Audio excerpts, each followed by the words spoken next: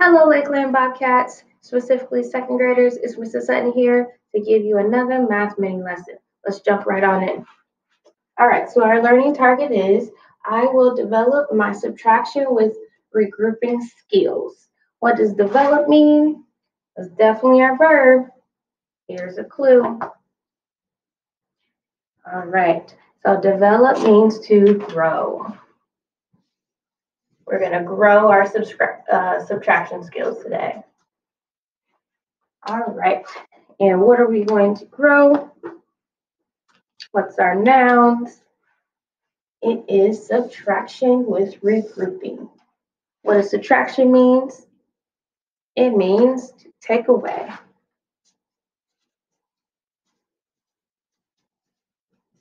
And what's regrouping? That's right. It's when we break down tens or we break down hundreds in order to get more tens or ones. All right. So I'm just going to say tens to ones, or we can do hundreds to tens. And we'll definitely use some of those regrouping skills today. Sorry, you didn't get to see that pop up. Okay, now on to our learning target, our success criteria. Oh, let me revise that on here. Everybody makes mistakes, and that's okay. All right, so we're going to make that an SC. There we go. Our success criteria. I can make a connection between base 10 blocks and the algorithm to efficiently solve the subtraction with regrouping. Whoa, make connections. Has your teacher ever asked you, how is your strategy different or the same as your partner's strategy? Or have you ever had to look at someone else's work and figure out what's wrong with it? That's all a part of making connections. So we're going to see how one strategy, base 10 blocks, is the same or different as the algorithm, where you're stacking your numbers in order to subtract. Let's get started. So our problem today is 523 minus 397. Now when we are subtracting, we want to make sure in our algorithm that the ones digits are lined up, the tens digits are lined up, and the hundreds digits are lined up. Oh, so let's get started. What place do we start at? Definitely start in the ones place. I have 3 ones minus 7 ones. Uh-oh. If I have 3 ones, can I take away 7? No. So what do we need to do? It starts with an R. That's right, regroup. So I'm going to go over to the tens place and I'm going to regroup one of those tens. But I don't understand, Miss Hudson. What do you mean regroup? Well, let's draw it out. So I had 3 ones. I have 3 ones. I need to take away 7. I don't have enough. So I'm going to go to the tens place and I'm going to regroup some of those tens. So if I had to draw out my tens, it would look like this. 10, 20. What if I took away one of those tens and made it into ones?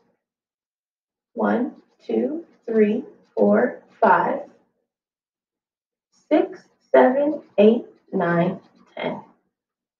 Oh, now I have enough ones to take away 7. So this is going to become 13. But I have to remember, I took away one of those tens. So this 2 now becomes a 1. Number 1. All right, so let's put in the work. 13 minus 7 equals 1, 2, 3, 4, 5, 6, 7. Taking away that 7, and I'm left with 1, 2, 3, 4, 5, 6. There's my 6. Huh, the ones place is ready. Now I'm going to go to my tens. I'm so ready. Let's do it. 1 10 minus 9 tens. Uh-oh.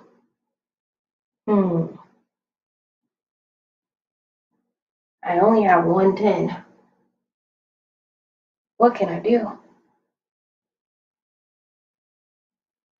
You've got it. I'm going to regroup again. This time, I'm going to regroup from the hundreds place. So I have 5 hundreds. 100, 200, 300, 400, 500. I'm going to take one of those hundreds and I'm going to break it apart. I'm going to draw it in a different color so that you can see it. Contrast it against the black and white. So, how many tens are inside of 100? 10 tens. 10, 20, 30, 40, 50, 60, 70, 80, 90, 100. All right. So now I have 11 tens. Let's double check. And you can check my math as well. So let's count. 1, 2, 3, 4, 5, 6, 7, 8, 9, 10, 11. So this 1 now becomes an 11. But I can't forget that I took away one of those hundreds. So now this 5 becomes a 4 because I have 4 hundreds left. So going back to my tens place, I have 11 minus 9, 11 tens. I need to take away 9 tens. Let's do it. I don't count this one because it's already been used. I'm going to take away 9 tens. 1, 2, 3, 4, 5, 6, 7, 8, 9. I have 2 tens left. All right, our last step is to subtract the hundreds. So what is 4 hundredths minus 3 hundredths? Can I do that without regrouping? Or do I need to regroup? You got it. I do not need to regroup. I have 4 hundredths. I can totally take away 3. So let's do it. 1, 2, 3. How many hundreds are left? 1. Now, going back to my success criteria, it said I will make a connection between the base 10 blocks and the algorithm. Can you share with yourself or someone at your house what's the connection that you see between the base 10 blocks and the algorithm?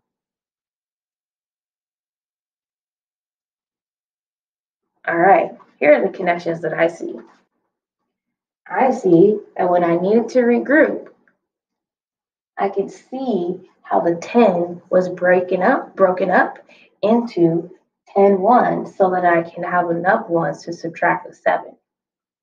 Another connection I see is when I had to regroup my hundreds, I could see the 11 tens to subtract the number of the number 9, which gave me that 2 tens left. And just like in the hundreds place, I started off with 5. I had to regroup one of them, but I could also see when I was left with 4, I could take away 3 of them, and that was leaving me with 1. All right, scholars. I hope you made similar connections between the algorithm and base 10 blocks. If you have any questions, contact your teacher. Have a great day.